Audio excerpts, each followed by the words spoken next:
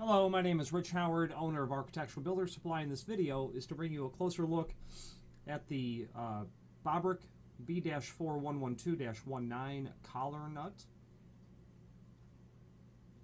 This is going to come out of like the B-4112 or even the 818615 soap dispensers. And the collar nut is, and there's a link below this video showing where it's installed, but it is used on the inside of the unit to hold the valve, the soap valve. Okay? Dimensionally, and that picture there, I guess, is really the best way to describe where it goes. It's 1 inch.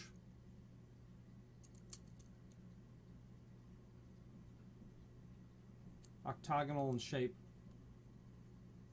Just maybe heavy on 1 inch, 1.1 inches.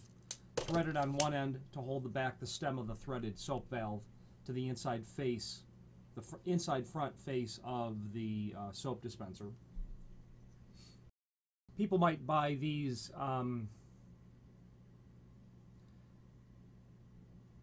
it's hard to say. This is an unusual part. It doesn't get damaged at all or vandalized, really, because it's an internal part. But maybe somebody has bought valve replacements, the 4112-79, and then found out later you needed the collar nut itself. This is generally installed, it's quite simple. You insert this through the top or the fill hole, and then there would be a wrench that is also available from Bobrick, which is the 4112-41, and you basically insert this through the top hole and hold it at the inside of the hole in the front face with the wrench. Then you take your soap valve and you thread it in. Make sure that this notch is to the front because that's where the threads are. That's where you want that to be.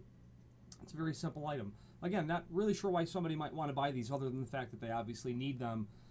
Couldn't tell you the purpose other than, you know, buying replacement parts and then determining you need the collar nuts. If you have any questions on the Bobrick B-4112-19 collar nut or any other Bobrick product, please feel free to reach out to us. Thank you very much.